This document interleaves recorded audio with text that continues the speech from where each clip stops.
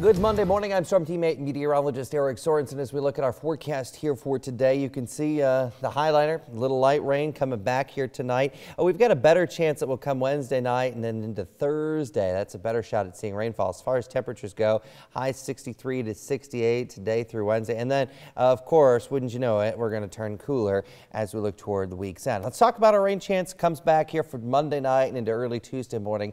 Not much rain to go along with this. In fact, this is fairly moisture starved. Our forecast for today, breezy, warmer, mix of clouds and sun and a high of 63. For tonight, we'll see temperatures back down into the 40s again. A little light rain, staying a little on the breezy side as well. And then tomorrow we continue with highs in the 60s before we cool things off in a big way as we look toward the weekend. Your 8-day forecast is always one click away. WQAD.com. Make it a great day.